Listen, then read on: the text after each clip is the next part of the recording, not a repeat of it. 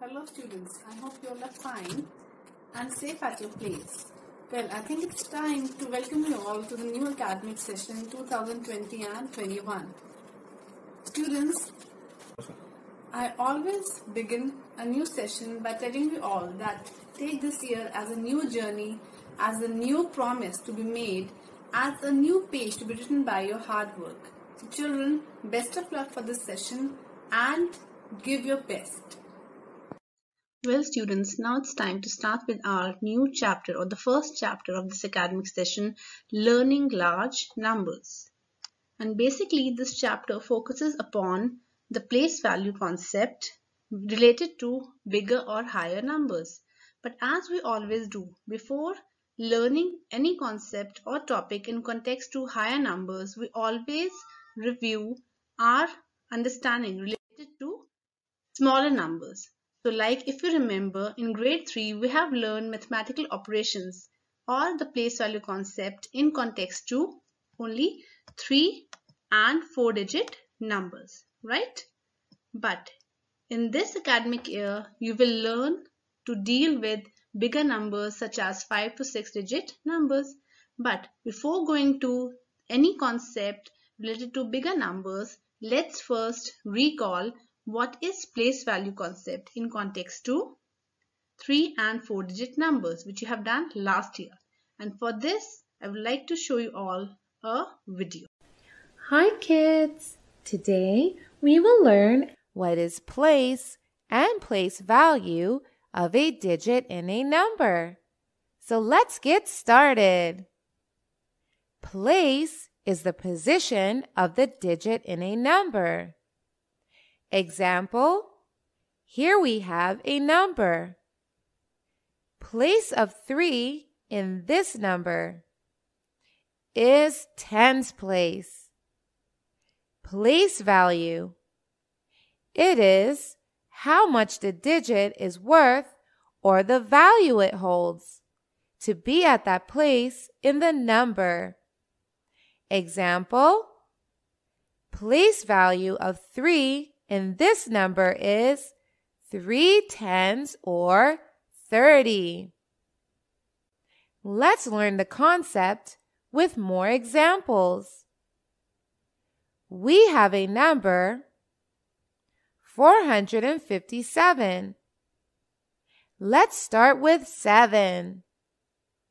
Its place is ones place, and place value is 7 ones, that is 7.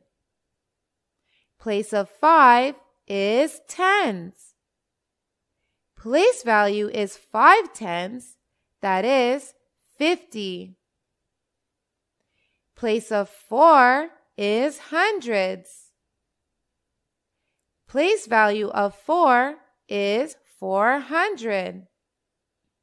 So kids, let's take another example. Here we have another number. Now, let's see the place and place of each digit in this number. Place is 7 ones, and place value is 7. Place of 1 is tens, and place value is 110, that is 10. Place of 0 is hundreds, and place value is 0 or 0. No matter what is the place of 0, place value of 0 is always 0.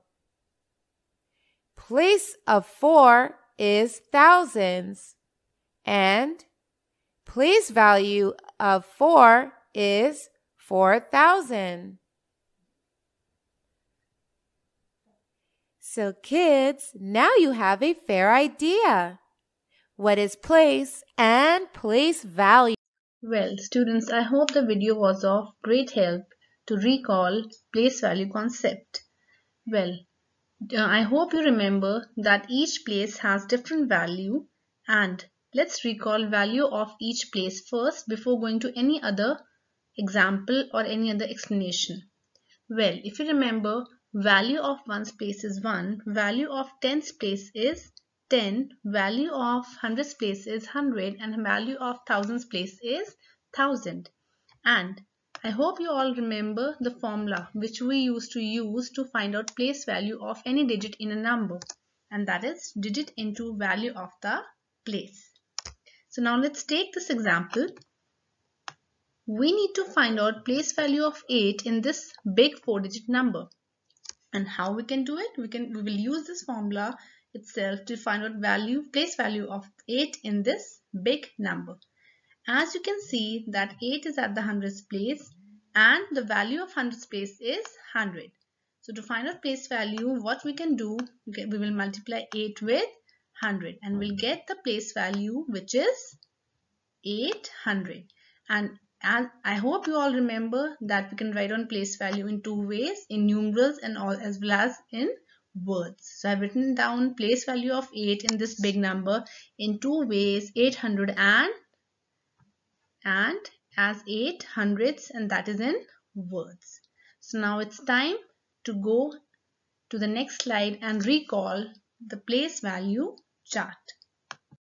So students, do you all remember what's a place value chart? Well, it's a way to make sure digits are in the correct place. Like here I have taken example of a 4-digit number, and that is 1489.